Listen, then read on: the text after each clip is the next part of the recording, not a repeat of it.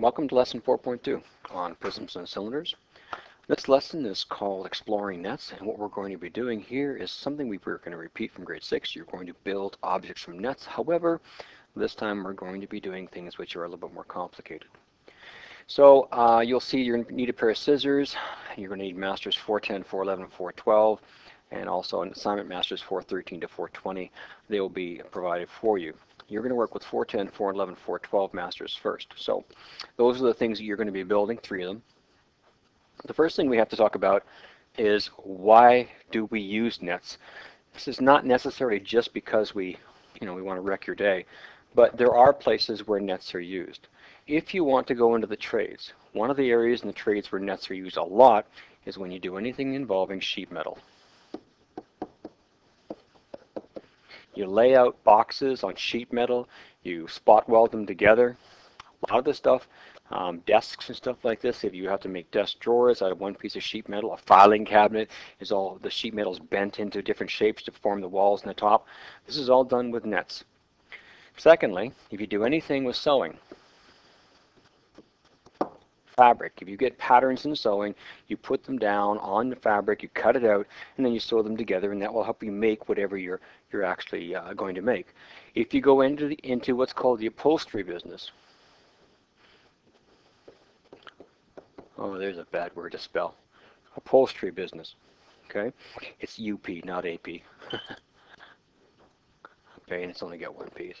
Anyway, don't worry about the spelling. Apholstery, by the way.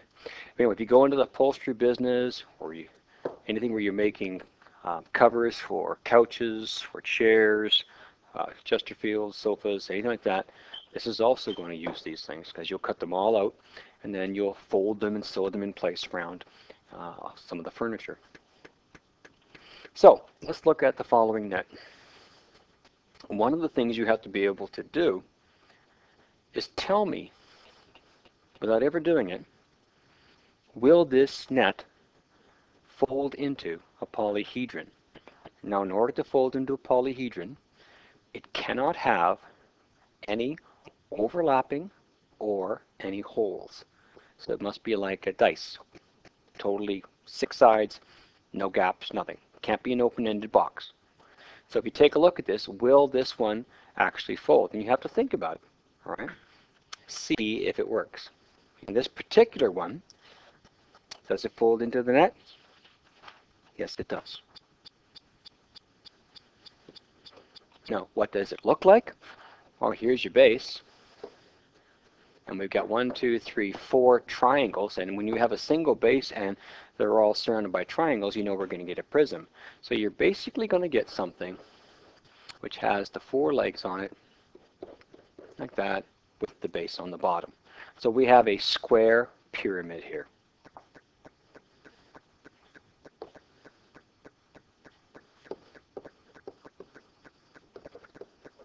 Now I'm assuming that the base is a square. If you measure it and you find out that it's not 4 equal sides, then you would call it a rectangular pyramid. Now, take a look at this one. Now, in this case, I'm going to give you a copy, and I want you to cut it out, and I want you to fold it properly, and I want you to tell me what you have created. And you might be able to do this without actually doing it, actually physically doing it. So I guess the question is, what does this create? Well, in order to name it, you'll notice right off the bat that we've got a base here, and we have a base there. Because we have 2 bases, and they're joined all by rectangles, we know we're going to have a prism. Now take a look at your bases. 1, 2, 3, 4, 5, 6.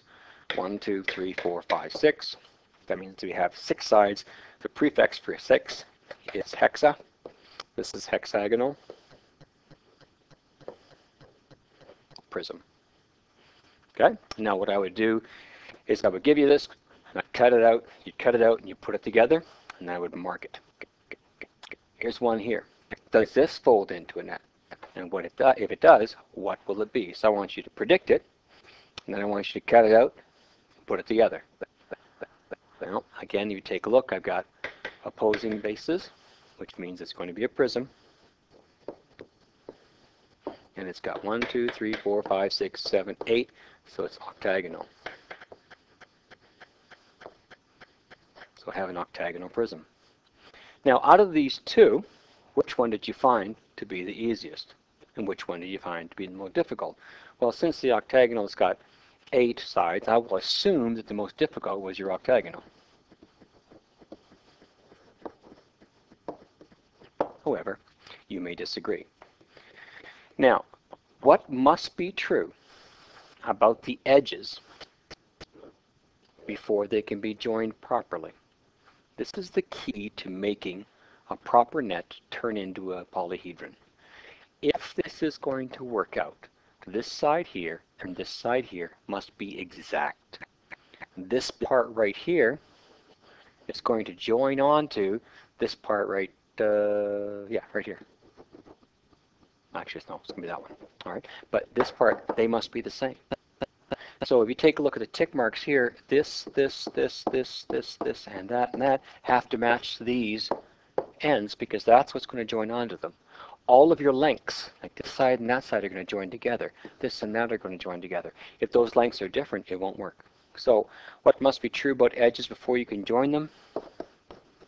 They must be congruent. Remember, congruent is just a fancy math word, which means they must be the same size. So this lesson is more about exploring than about giving responses to questions. So I'm going to sign page 180, questions 1, 3, 4, 5, 7, 8, 9, 10, 11, and I'm going to give you a whole bunch of nets. Don't lose them. Your job is put those nets together as it works in this page. And as we go through them, we'll mark them. And obviously, for this lesson, if we are ahead of schedule, we would be doing more questions and more nets. If we're behind schedule, we'd have to cut down the number. But here's your assignments. Get busy on them using the nets that I've given you. And we will see you in lesson 4.3.